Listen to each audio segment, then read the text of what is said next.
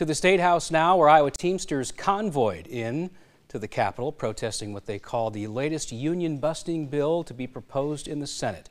They say the Republican-sponsored bill would require public employers to submit a list of employees that are eligible to vote in their union election prior to each election. But if the state doesn't get the list in 5 days, the Iowa Public Employee Relations Board can move to decertify the union. Supporters of the legislation say the state has not been getting the information in a timely manner from nearly half of the companies holding union recertification elections.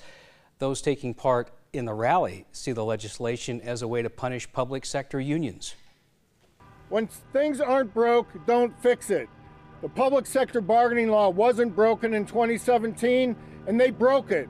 And now they want to break it some more. Well, guess what? We've had enough. And our members are not obligated to go above and beyond the call of duty while they're under attack. And I'm telling you right now, the next time that there's a union-busting bill signed into law, people across this state will start feeling the effects of service. Jesse Case went on to say many public sector employees are being asked to be on call outside of those scheduled work hours, which he says that's a violation of their contracts. The legislation passed in 2017 requiring public sector unions to hold recertification votes before existing contracts expire, thus allowing membership a say as to whether they wanted to continue union representation.